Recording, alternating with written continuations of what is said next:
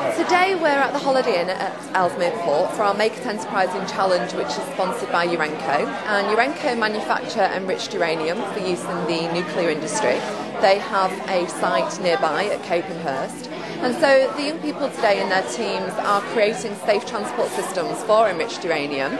It's quite a tricky challenge, but they seem to be responding well so far. And we'll know more when we hear their pitches later this afternoon. So basically we had to come up with a new transportation method to transport hex from the north to the south of the country, and we've chosen to do it via rail because it's quick, there's no chance of being held up and missing deadlines because of traffic, and it's pretty cheap to run. We've decided that we're going to market this using different strategies such as DVDs that we'd send to different companies, and we have to use big billboards around the country which will advertise well to the people who actually need it. This has been the second year that URENCO have been involved with this event, and this is a great opportunity for URENCO to be involved with the grassroots of the manufacturing industry, to get youngsters at this age to think about a career in manufacturing.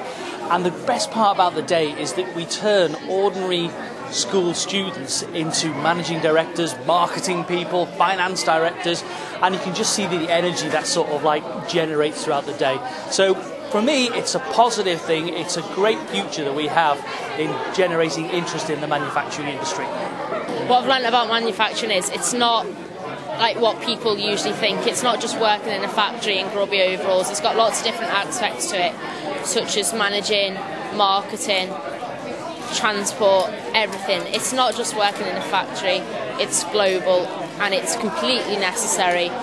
It's not like a minimum wage job, it's a pretty good job to do, and I've had a lot of fun today.